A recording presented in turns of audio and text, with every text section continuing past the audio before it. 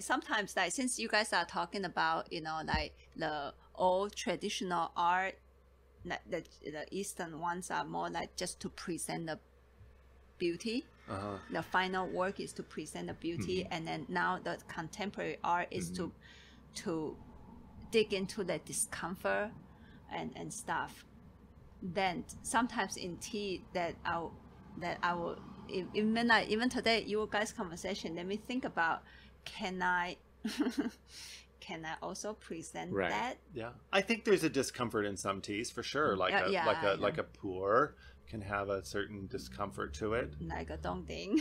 But you know, when I look at the traditional watercolor, for example, a scroll with their simple strokes, what I would see, oh my God, they practice hundreds of times to get that little thing. That's the pain. So, but in the end, it's like the creation of the beauty. And I'm not saying that I'm like those painters. I'm not even close to them. Like, I can imagine they are just like drawing that, like, I don't know how many billion times.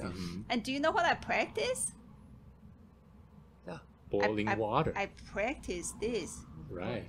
I'm not sure if you guys notice. Of course we do. Two different strings in two different teas. And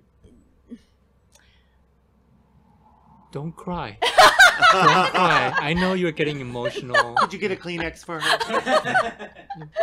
I'm just trying to find the phrases. But we get it. Yeah. But the thing is the final ad. Hopefully people are seeing the beauty and inspired. But sometimes I just sit in here and say, damn it. Today not right. No, totally. That's like, I have to know a certain point. I have to know whether I can draw a straight line that day, if that's what's going to be in the agenda of this painting. And usually I won't, when I go into a painting session, I don't do anything like that until I'm at least a couple hours in where my hands relax enough. And I can just do that line without pausing and having control, that I'm not going to all of a sudden go, because I only get one chance to do it.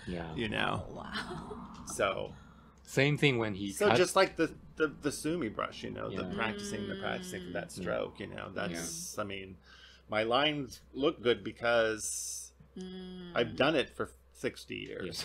50 years I've been drawing a line, so I can do it. Same thing when he cuts my hair. I was like, was he in a zone? Is he doing or is he doing, like properly?